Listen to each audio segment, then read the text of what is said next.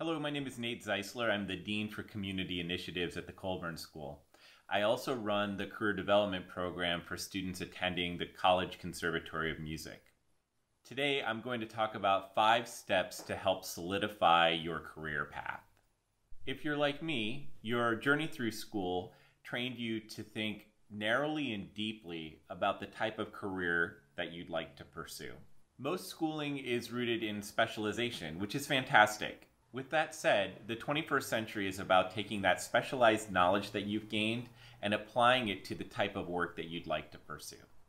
In this particular video, I want to focus on the skills that you need to have in order to be successful in the career field that you're pursuing. In other words, how do you gain a better understanding of the industry in which you'd like to work? For me, the most important aspect of establishing a thriving career in your chosen field is to read and be curious about what's happening within the field itself. This is an optimal time to do 2 things. Become an expert in that part of the field that you'd like to pursue, but also time for you to build skills that will make you competitive in the workforce. Here are a few suggested activities to get you started. Step 1. Find a trade magazine relevant to your chosen career path and read it every month for a year. The articles that are in trade magazines are often written by professionals working in the field. This can be a great way to learn more about the field and also gain insights about what's happening and trending within the work you'd like to be doing. Step 2. Identify some trade magazines that are of interest to you that are one step outside of your field. I often find it inspiring to read about work that's happening in adjacent fields to my own, and you may be surprised by just how many parallels there are between your field and this adjacent field that you're exploring. 3.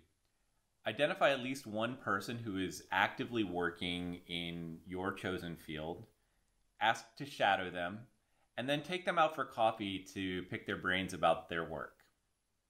I suggest that you try the 50 cups of coffee method to give you clarity. It's a very simple method. That method is that you take at least 50 people in the field in which you'd like to belong out for coffee in the next 6 weeks. Now, given the fact that we're in a global pandemic, taking somebody out for coffee is going to be a little difficult, but in some ways this makes your life a little easier because you're one Zoom call away from a 15 to 20 minute discussion with somebody who might hold the keys to unlocking that next step in your life or career. The 4th suggestion is that you set up a series of Google alerts around your topic of interest.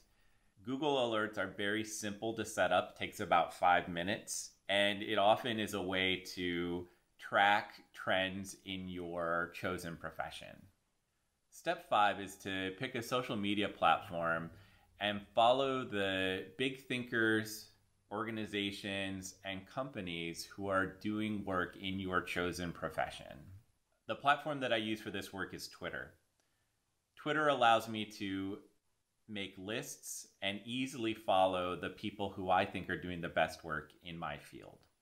Take 15 to 20 minutes to work through the activities I've listed in this video.